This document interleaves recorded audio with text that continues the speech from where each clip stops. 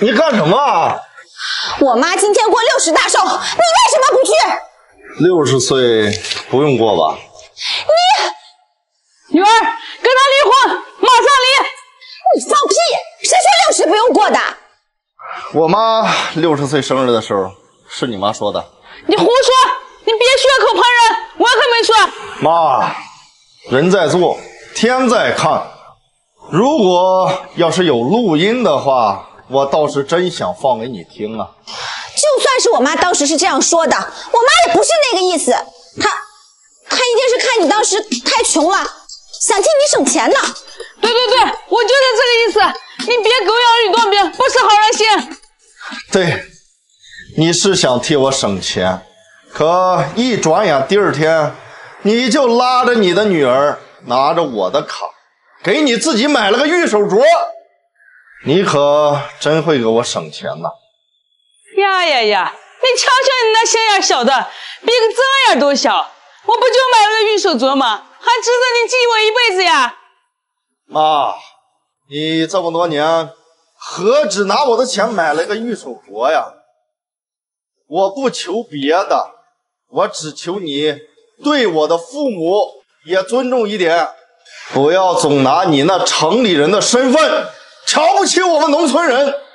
你也知道我瞧不起你啊！当初你追我女儿的时候，死皮赖脸的，如今有钱了，翅膀硬了，是不是不知道自己像啥了？就是，我妈把我养这么大呀，不容易，花一点钱，你至于这么大怨气吗？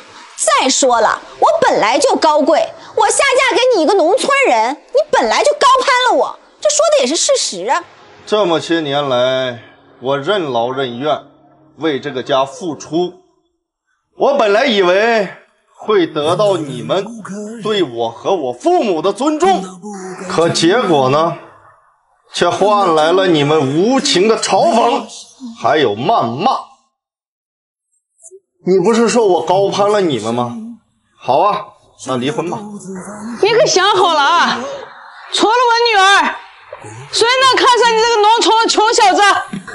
要不要不是你说了算，这套房子可是我父母在我结婚的时候给我买的，所以我一会儿要把我的父母接过来住，省得以后看你们脸色。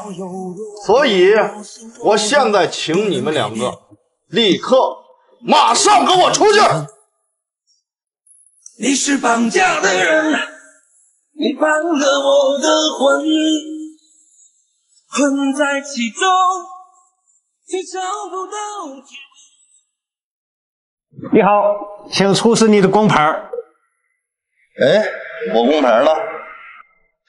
我忘记带了，我下次给您带行吗？不行，公司有规定，没有工牌不能进。快，把我工牌拿过来，去吧。这可是咱们李总呀，你不认识吗？你是第1天上班嘛，敢跟他要工牌，把你们队长叫过来。谁呀？找我啊？哎，李总来了，你怎么不进去呢？我工牌忘带了，进不去啊。不好意思，李总，马上解决。滚！这我们公司李总不认识啊？没有李总，你喝西北风啊！明天呢，你不用来了，赶紧滚蛋！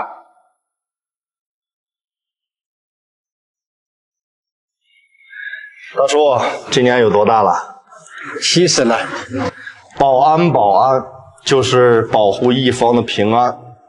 感谢您保护了公司的财产安全和人民群众的平安。大叔，您贵姓啊？免贵姓杨。杨队长你好，你去把我的工牌拿过来。好的，李总。李总，杨队长，那我呢？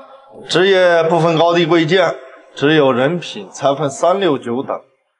同样是基层员工，何必要为难别人呢？你被解雇了，收拾你的东西走人吧。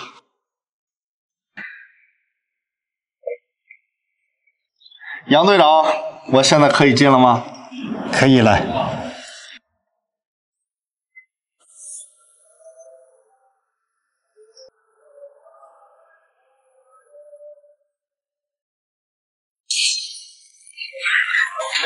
你个臭老太婆，还不赶快把钱给我拿出来！姑娘，我真没拿你的钱，还不承认是吧？不是你拿的，是谁拿的？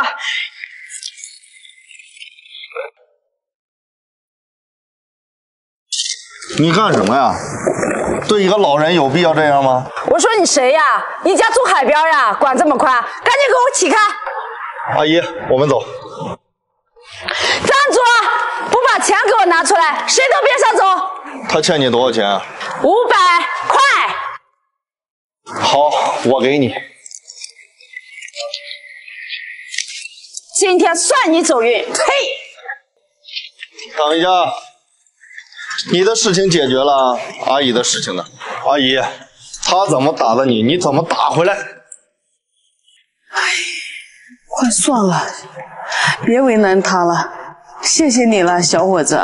还不快走！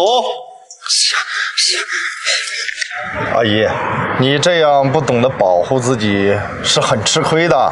哎，小伙子，吃亏是福，但愿这个福气能保佑我找到我的女儿。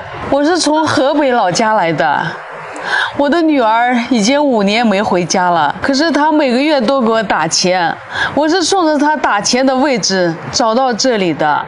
是这样啊，阿姨，我跟我女朋友也是从河北过来的，我们还算半个老乡呢。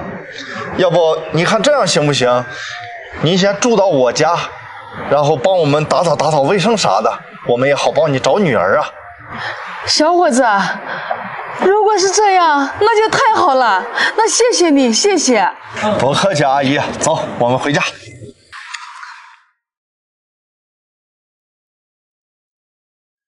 阿姨，您这是怎么了？怎么老是挠头啊？我这几年呀，因为想念我女儿，晚上一直休息不好。最近呀，这头发也一把一把的掉，头皮也特别的痒痒，也不知道怎么回事儿，特别不舒服。哦，原来是这样啊！来，阿姨，我帮您洗个头发。哎，我姑娘就没有这样给我洗过头发。好了，我都该去干活了。哎，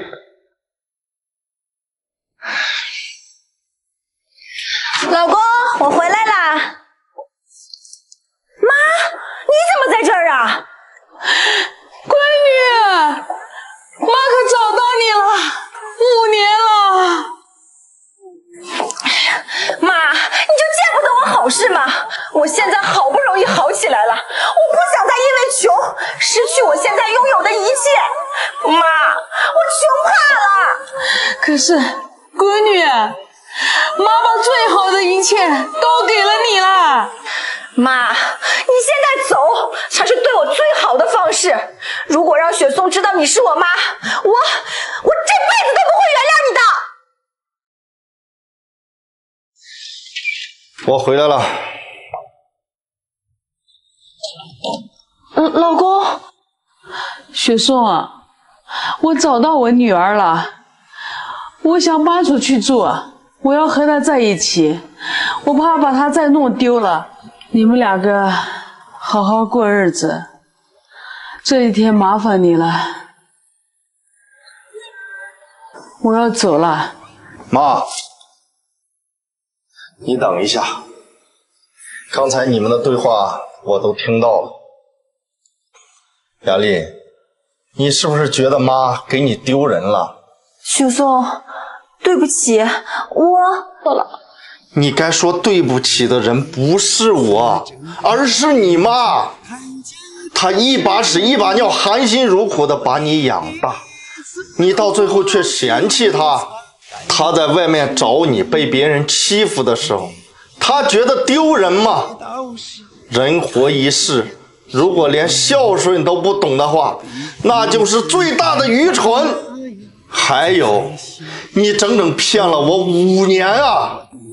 你说你的母亲已经离开了人世，你这样做还是人吗？妈，我错了，你是我最亲近的人，我却肆无忌惮地伤害你。妈，我错了。女儿，只要你俩过得好，妈受点委屈也无所谓。妈妈呀，妈妈呀，我想你，没有你的夜里我好孤寂，我时常把你惦记。妈妈累了，你就好好休息。